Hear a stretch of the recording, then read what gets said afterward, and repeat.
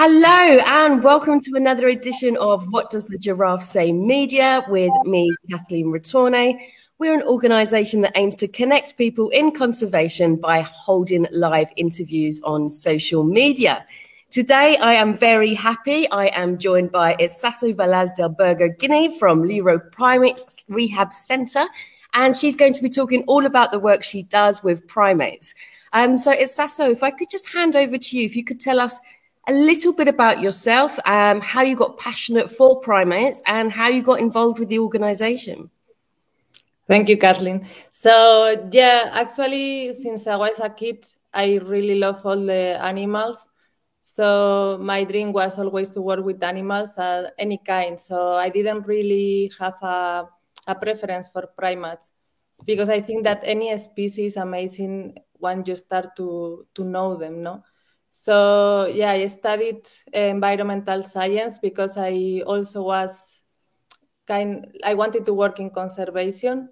So, and after that, because I wanted to link conservation and ethology, which were my two biggest passions, I started the master on primatology because at the time I didn't really know any English. So the closest to me was primatologist in Barcelona, yeah. And so what was your background? How did you then move in from being passionate about wildlife to then actually getting to work with conservation?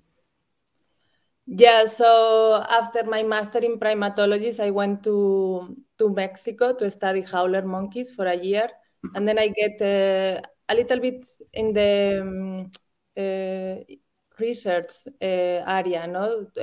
Doing publications and doing data collections and all that. And then I moved to Guinea, Conakry. I studied in chimpanzees in Nimba Mountain.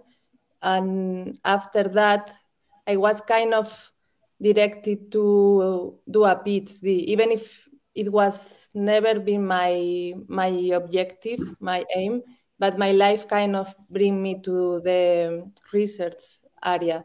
So I came here to Lwiro to actually prepare my PhD in great ape reintroduction. And then for several reasons, yeah, it was going to be 6 months is now more than 7 years. That's always the way, isn't it? You get dragged in by your passion. So if people are watching back home and they're not really aware of what your organization is doing and what it does, can you talk to us a little bit about what it stands for? Yeah, so Lwiro is a rehabilitation center for primates mainly, but we also accept other kind of wildlife. So anything that Congolese authorities, ICCN, arrive to confiscate, then we accept them to rehabilitate and hopefully release back to the wild. And yeah, but as I say, we are mainly a primate sanctuary, rehabilitation center, but we also have other kind of wildlife like parrots, turtles, and a porcupine. And so with if we go in, I know you deal with a lot of primates and as you were saying, other animals as well. But if we're looking specifically at chimpanzees, now they're one of our closest relatives, yet classified as endangered. What issues do they face, and then how do you combat that? So yeah, in almost all across their habitat in Africa, the dangers are the same: deforestation, hunting, bushmeat, and pet trade. But in our area, their biggest issue is the hunting, illegal hunting for bushmeat. Here, people eat the adults as bushmeat, and if they find a baby chimpanzee in the group, then they try to sell it as a pet, thinking that they will get more money selling it alive than eating, because, I mean, in their mind, there is no much meat in a baby. And then who are these people that are purchasing these animals for pets? I mean, it's a huge undertaking. The chimpanzees should never be pets, of course. Exactly. Do they come in kind of blind because they're cute and then they think and then they get into trouble when they're older? What's the situation there? Yeah, I think they don't really know what it means to have a chimpanzee in their house. Chimpanzees, of course, all of us are agree that they are super cute when they are babies, but immediately when they start getting 2 years old, they are almost stronger than you already, and it's impossible to get them, like quiet, or they need, like, of course, like a wild animals there are, they need the forest, the family, others to play. So when you keep a chimpanzee all alone in a house with human companion, is actually crazy, because you become crazy and they become crazy. So it's really a bad idea, and I think people doesn't know what it means to have a chimpanzee in their houses. So I want to think that is ignorance, you say in English. Yeah. And then what about as well, I know that in some countries across Africa, they use them in the tourism industry as well as a way to kind of get money by getting chimpanzees to act like humans. What kind of situations have you seen here? And then how do you kind of combat that? Yes, we have a recent case that it was like that, Tarzan. He was used to the people was going to see him and pay money to the family, and then he will perform some kind of, actually quite rude, like masturbation and drinking alcohol, smoking, and those kind of things. I don't know why people think that's funny, but he was living in attached to a 2-meter maximum chain. So all his life, 25 years, he was all alone in these 2 meters of space. So actually, one of the things that I think is more important for people to be aware is, like, without demand, they will not be offered. So the problem is these people paying money to see Tarzan or any other monkey, to take a selfies, to this kind of tourist industry, if I can put a name. But yeah, if everyone needs to be aware that if they don't give money to this kind of attractions, they will stop. Yeah, 100%. And then how do you find out about these situations? Do you have like a network of people on the ground? How typically do you get involved? So it actually depends. Sometimes it's just people that find a chimpanzee and they know about us. Other times it's organizations that we collaborate with, mostly conservation organizations, locals, Congolese organizations. Other times it's ICCN, the Wildlife Authority. So it actually depends, but it's true that we always need to support logistically, because Congo is a huge country. So it gets, sometimes it gets hard to arrive to where the chimpanzee is and then bring the chimpanzee to Lwiro. So it's why most of the times we need a plane to be able to bring the chimpanzee to Lwiro. I mean, that kind of feeds quite nicely into my next question, because I know that there was a video that went quite viral of one of your pilots flying in Musa, the baby chimpanzee. Obviously, the work that he's doing is incredible and he's bringing them to you. Do you find that this helps create awareness of the work that you're doing? And also kind of on the other side of that, how do you ensure that people are watching this and remain aware that chimpanzees are not meant to be cuddled and petted by humans? Yeah, it's a tricky and very important question. And I need to be honest, I think a lot about this issue, because of course I want to make it right. But first of all, we didn't know that video was going to be viral. For us, it was also a surprise. We were just showing a part of our job.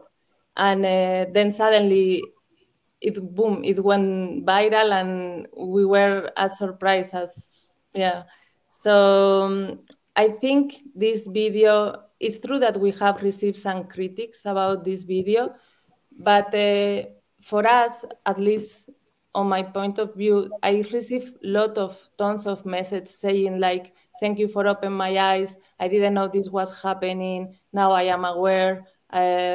And I think when you go out of your daily followers, know that they are somehow educated, you have always this risk, that the people start using the videos that you publish as like you don't want them to use it, no? But and I'm sure that this video was used maybe sometimes to give another message, no? But I think mostly, and I want to think that mostly create a lot of awareness. Also, more and more people knew about our job because people started to hear Lwiro, and it gave us also the opportunity to spread our message, not to tell everyone what is going on here in Congo and what is going on with chimpanzees. So yeah, it has both sides of the coin.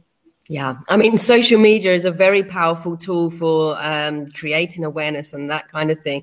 And I know a lot of different organizations, yourselves included, are also continuously saying, you know, that these animals are not pets. They should not be kept as pets. And I think the more people understand that, the more people become aware. Are you seeing a change of attitude in people towards how chimpanzees are kept or primates in general?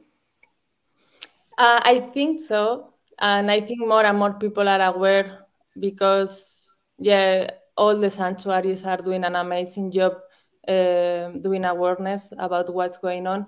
But it's sad because sometimes we also receive messages about people wanting to buy a chimpanzee or a primate that, of course, those messages give you the opportunity to explain to those people why it's not a good idea to buy a primate, no? But it also makes you think, no, how are we really giving the message in the right way? Why these people is writing us asking a primate to buy, no? So yeah, sometimes it's hard to deal with social media in that sense. 99 of our followers are educated people, as I said, and we know that they get the message perfectly. But of course, there is always those people that, you know. For sure. I mean, we had a comment coming through from Emma Louise Edwards, and I think she kind of sums it up nicely. And she's saying you're never going to please everyone, but she's also saying you're doing an amazing job and to keep it up. And I think that is basically how it is. You know, there's always going to be critics. There's always going to be people trying to twist things, and it's just you have to keep going and remain positive in the situation that you're in. Now, with your work, what would you say? Do you have such a thing as a typical day? And what does your work involve regularly? No, actually, no. And it's what I like most of my job, that every day is different. So one day I can be taking care of a new arrival, and other day social media, fundraising, grant writing, integration is I love integration because it's with allows me to spend more time observing the animals. That is kind of my passion. And it means that when a new animal arrives after quarantine, you need to put them in a group, no? And that process is, depending on the animal and on the individual, is sometimes harder or easier. So yeah, that's a big part of my job. And then, I mean, no, I don't do the construction, but I design how it needs to be together with the team. Yeah, awareness. So yeah, my job is very diverse. And you mentioned earlier that you take these chimpanzees with the hope again to get them wild. How does that process work? Because if they've been used to being habitualized to humans, is there a process that you go through to get them to be less dependent? Yeah, so actually when a baby chimpanzee arrives to us, they are totally traumatized, and both mentally, but of course with physical problems most of the times. So our first job is to give this chimpanzee, this baby, the assurance, that they are now in good hands. They can stop being scared, and we need to provide that love was taken from them when they killed their mom. So that's absolutely no discussion needed. So it's very important, the role of the surrogate mother. And it actually, there are some studies that they have been done with baby chimpanzees that they let them sleep alone, and compared to the ones who sleep with the surrogate mother. And it shows that it affects to the personality, to the development of this animal. The animal that is all 24 hours with a keeper, then they will be more secure of themselves. It's like us, like humans, no? Like the baby humans also need that contact, that love. So after that, after the animal is stabilized, after the chimpanzee is feeling, and you see, like at the beginning, they are quiet, they are very calm, they are sad, and then you start seeing that they are starting to play and they are starting to be a real chimpanzee, and it's when you say, okay, you are ready to be with other chimpanzees, and then they go to the nursery group after the quarantine, of course. And in this nursery group, they start to meet other baby chimpanzees, and slowly they get to to interact more with the others and less with the mamas. And then after that, then they go to the forest enclosure with older chimpanzees. And at the beginning, the keeper will be with them 24 hours because, of course, it cannot be a rupture. No, it needs to be progressive. And then we need a adult chimpanzee to take care of this baby chimpanzee as the human mama was doing. So it is a process, but at the end, the chimpanzees don't need human care anymore, and they are kind of in the wild in a forest enclosure. What I love about what your organization does is you work very closely with the local communities. You've got an alternative livelihood program. You do conservation education. Typically, what's the opinion of the work that with chimpanzees and primates? How do the community see it? Have you seen them kind of change the view at all? Yeah, so from the beginning, the organization who started to run the sanctuary thought that it was very important to connect the community with the wildlife. No, you cannot really take care of the animals in an environment like ours without taking care of the community. So since the beginning, they have been both wildlife projects and community projects. And of course, the easiest is we want them to see the benefit of conservation too. So we provide, of course, a job position. We have 55 Congolese workers, and we buy all the food from local farmers. That is about $1,000 per week. That goes directly to the local farmers. So that way they see the direct benefit from the sanctuary. But also we do community projects, as you say, like to create alternative livelihoods.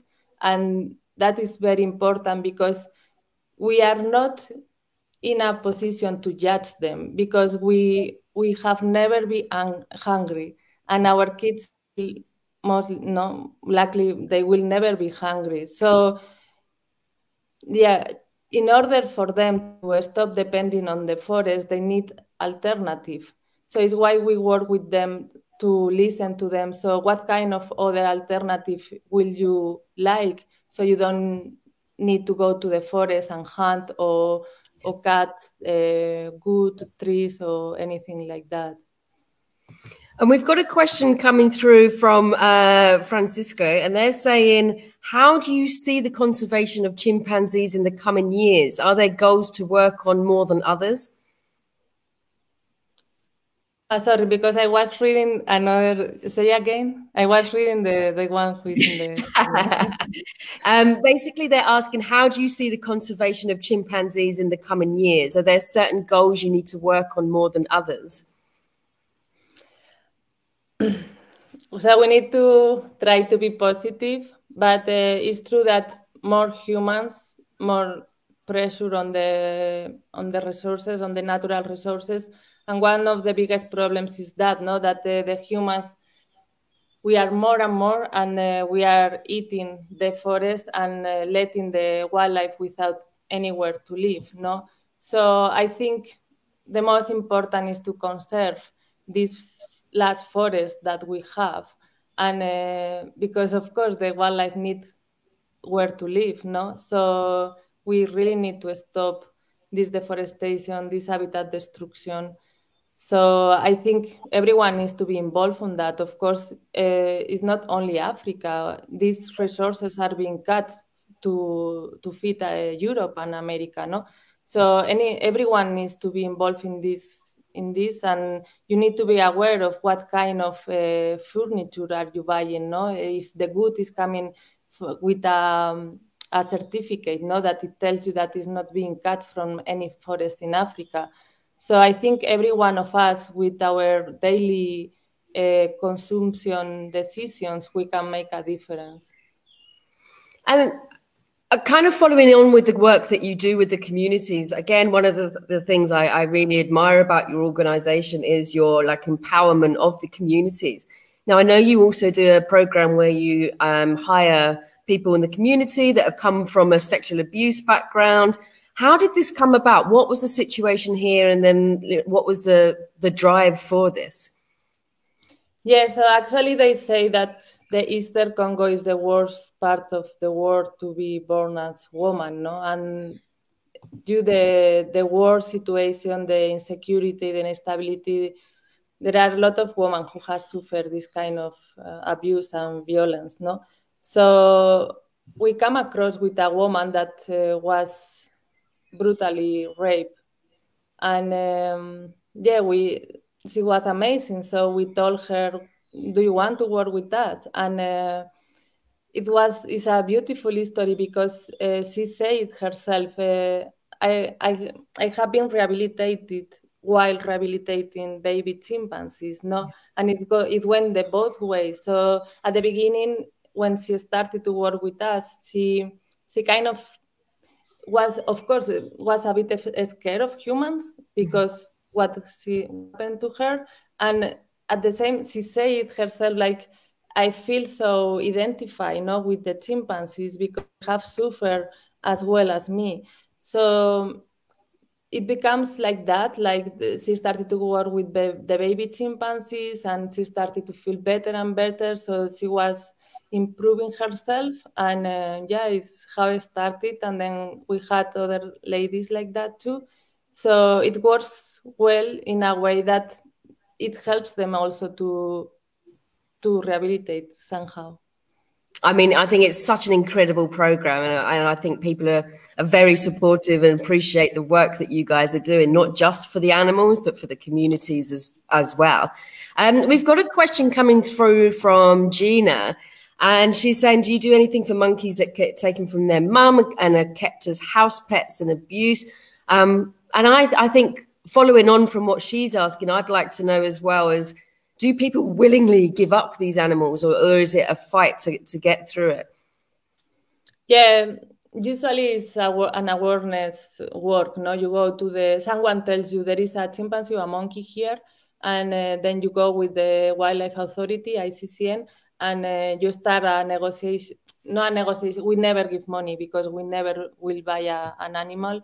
But you start explaining them know how this is illegal. There is a law. The Congolese law doesn't allow you to have this animal in your house.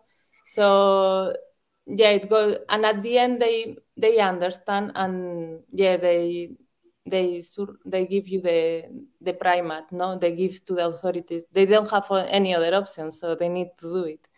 But one of the problems that I find here is the lack of law enforcement, no? Because these people are committing an illegality, no? Is not. So they should be punished somehow. So, and it's what I am missing here, not that the people doesn't get punished for their actions. It's all about awareness and sensitization. And I want to start seeing more like prison punish and economical punishment to these people. Yeah, I completely agree. And I'm guessing the reason why you never pay for these primates is because you don't want to kind of fuel a demand where people are then taking them so they can know that you guys are going to pay and get them off them. Is that the case? Yeah, exactly. And actually it's funny because they often say, no, you need to pay me back the money I invest in this animal, no, because I have been feeding them, I have spent certain money in the cage or whatever, and it's like, no way, you are not receiving one penny. And it's what you say, no, if you start paying for the animals, then you are the poacher, no, you are the dealer.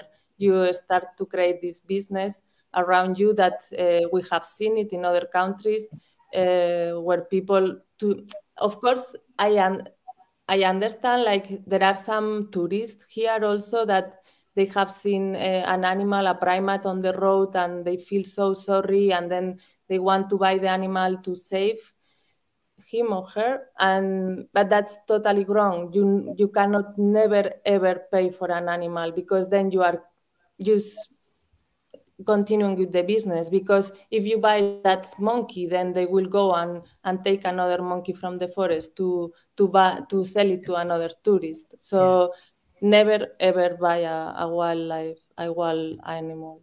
I think that's such an important message, because often people are doing it for the right reasons, but then without realizing the consequences of their actions. So I think what you're saying is such an important message. Now, obviously, the work that you're doing, you mentioned earlier, I think you said it was $1,000 a week to feed the animals. That's an incredible amount of money.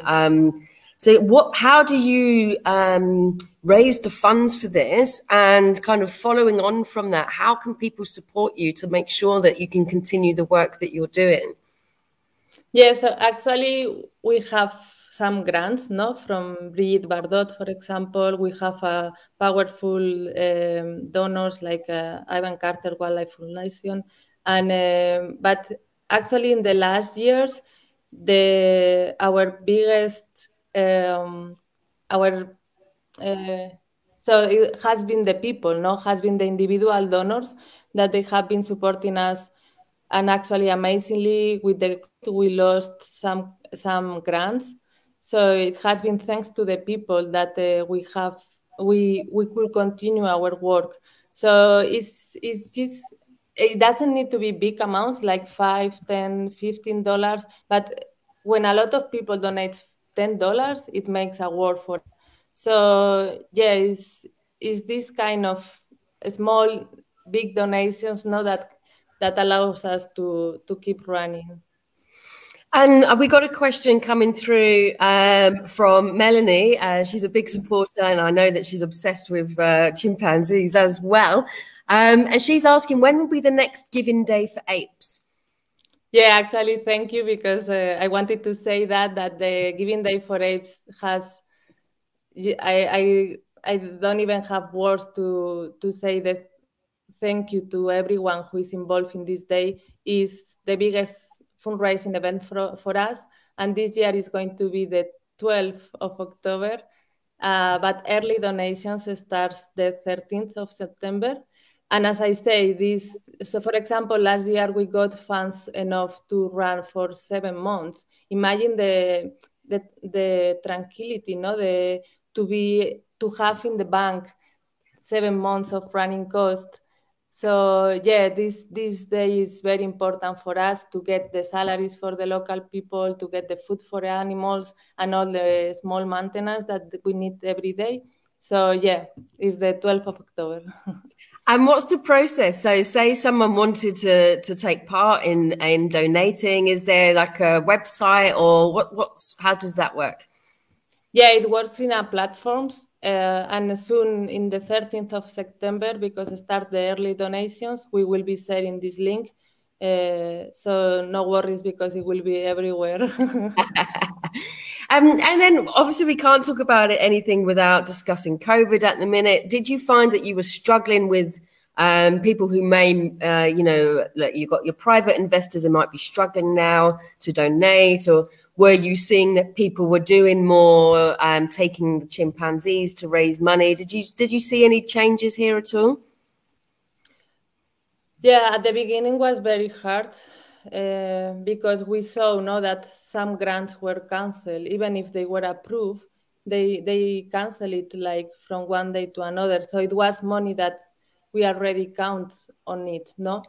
So, but then again, like, people has been amazing. Like, we weren't expected this Giving Day last year, no, where we did the record of all the other given days.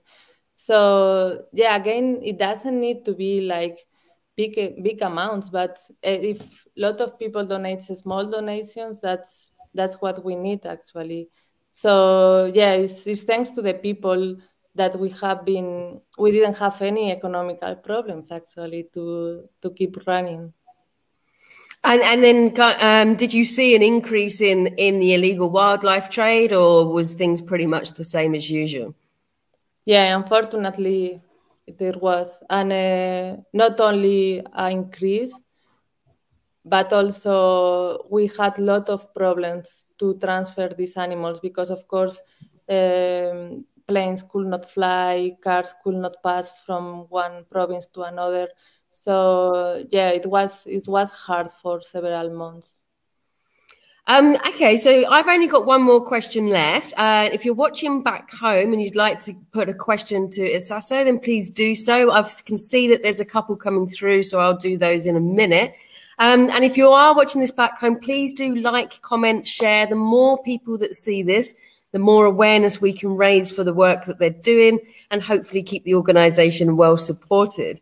So for me, I always like to end things on a positive. I know conservation can be a little bit bleak at times, so I like to try and focus on the positive as well. And I'd just love to know what your favourite success story was.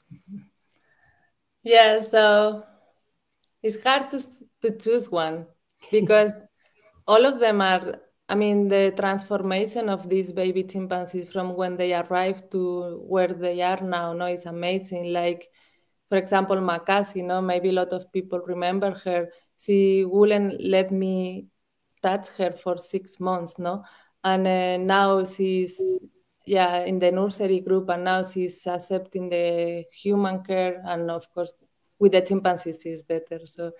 But maybe if I need to choose one, will be Suena, because Suena was 14 years alone in a cage.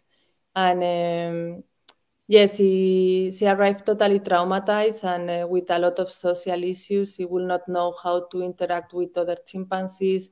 He was quite violent, aggressive towards people and chimpanzees.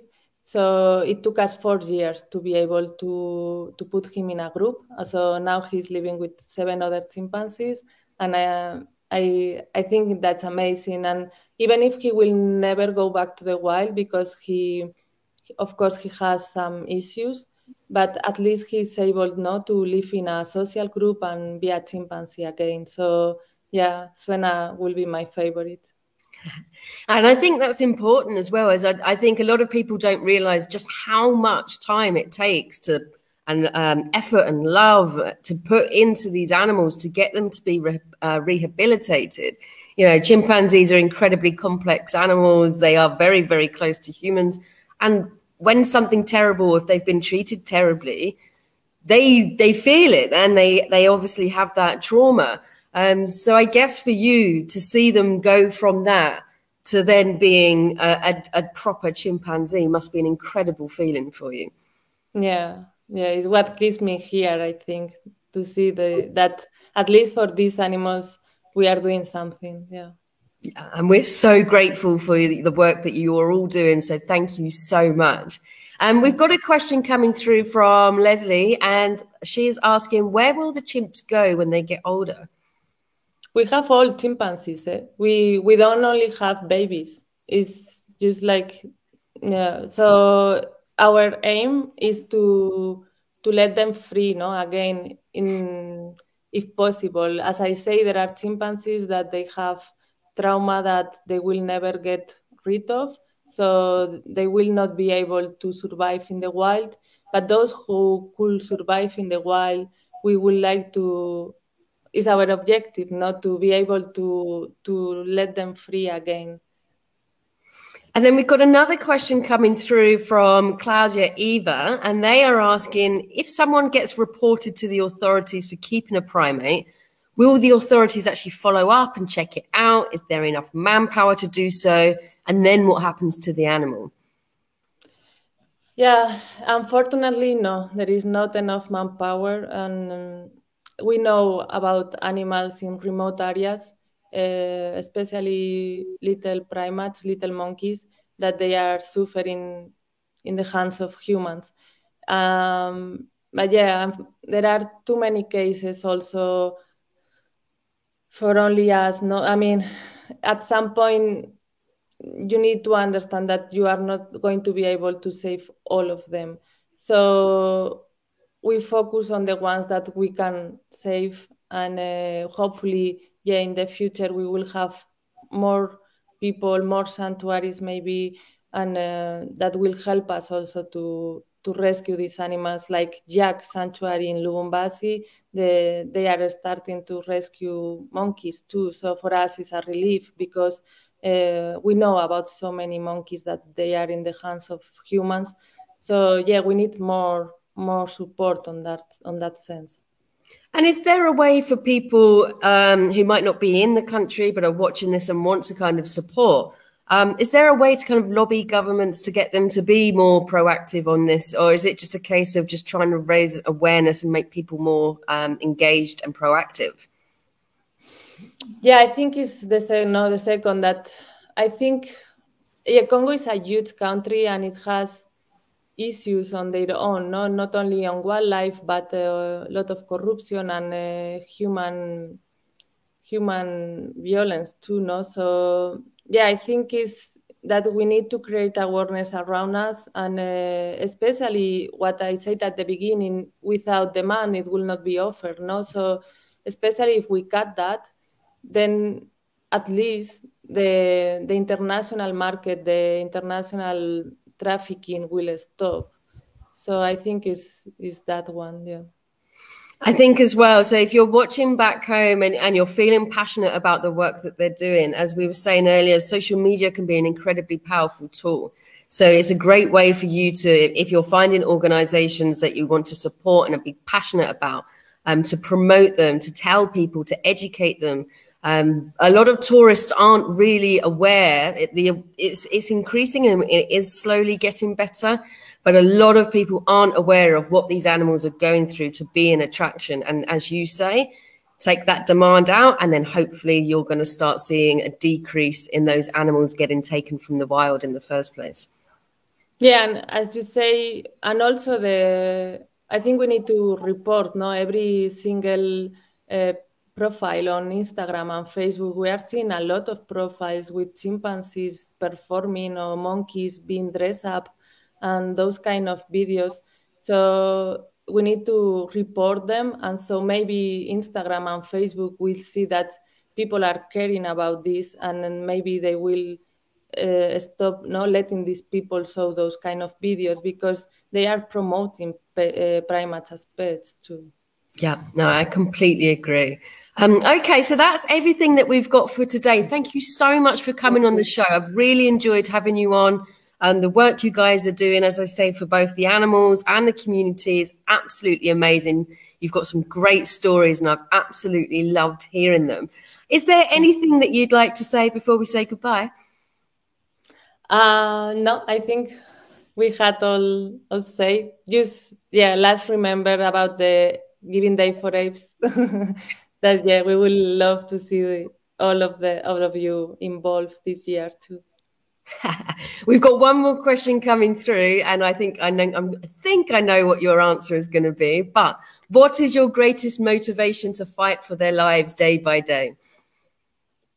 Yes, for me is to see them know how they arrive broken, to see them smile again, to see them play, to see them laughing. For me is what keeps me here, and because, yeah, I know that for Usiriki, for Pusaraka, for each of them, I am changing their life, no? And maybe we will not be able to save the species, but we are saving these individuals who have, each of them they are very important. Yeah, I love that. You can actually see the passion on your face as you're talking about it. It's absolutely lovely. And we've had some lovely feedback coming through as we've been talking, lots of support, lots of encouragement, and people enjoying what you've said. So thank you so much. And thank you everyone back home as well from watching. We really appreciate it. As we say, like, comment, share. more people that see it, the more awareness we can raise. And if you've liked this conversation, then please do come and like and follow What Does the Giraffe Say Media. We've got many more interviews up and coming. We're actually going to be on pause throughout September as I'm on holiday, but I'm back in October, and we will be bringing more conversations and conservation stories to you. So thank you so much for coming on, and thank you everyone back home for watching, and enjoy the rest of your day.